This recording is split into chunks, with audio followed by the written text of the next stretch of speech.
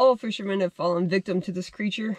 This is the arch nemesis of all anglers. It looks a little bit like this.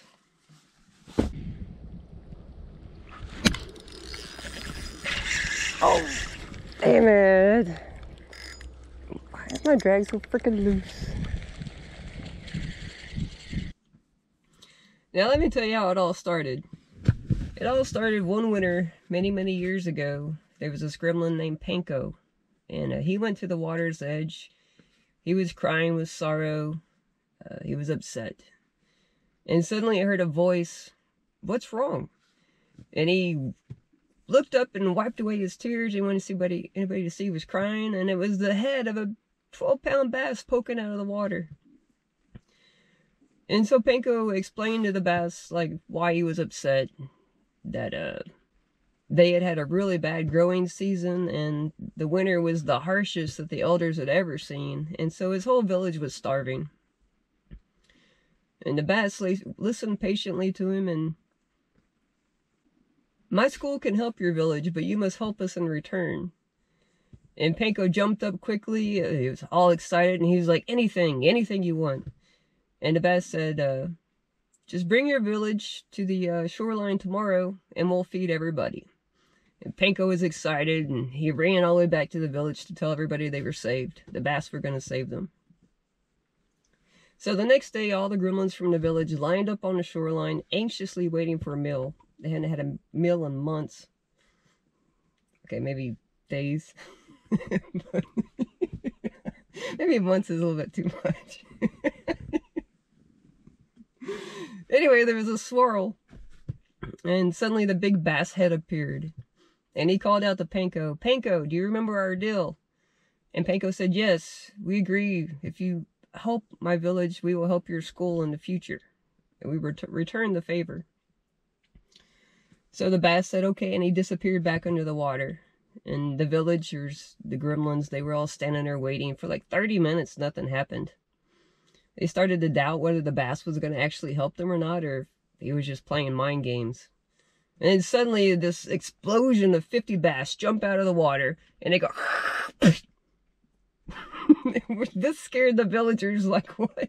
So they take a step back from the shoreline, and this hail of shad and crawdads lands at their feet. The bass did this over and over again until all the gremlins had enough food for the rest of the winter. And Panko was just crying with joy. He couldn't believe it. And he was like, "Bass, like, is there anything I can do for you? Like, how can we repay you?" And the bass said, "Return to the water's edge when the dogwoods bloom in the spring." And Panko said, okay. So when the first bud cracked on the dogwood tree, the grateful gremlin village headed straight to the water. Panko called out, "Big bass, we're here as promised." And there was a ripple in the water. And the big bass poked his head out. And he said, "Now it's our turn. Our school needs help now. There are these mean creatures called anglers." I recomposed a little bit. "And they like to trick us into eating fake food, and it has spikes in it. And this food's attached to these power poles that drag us through the water, and they yell and scream with excitement as they drag us through. They're god-awful. When they get us in the boat where we can't breathe, they sniff our breath. Some of them kiss us, but they all snarl and show their teeth. My cousin Susie actually got licked by one, and she's still swimming in circles." Panko's eyes were big as golf balls. "My word, that sounds awful. What can we do to help?" And the bass replied, "Well, they do have a weakness on these power sticks. If you turn the button all the way, the sticks lose the power and they can't drag us through the water." He said, "But you got to be sneaky, because they can turn it the other way and they have the power again. So you got to sneak in there and turn it without them noticing." So all the gremlins got busy. They were sneaking around, loosening drag on all the anglers' fishing rods. And you could just hear wail after wail after wail of anguish, anguish. And the gremlins would snicker and you know.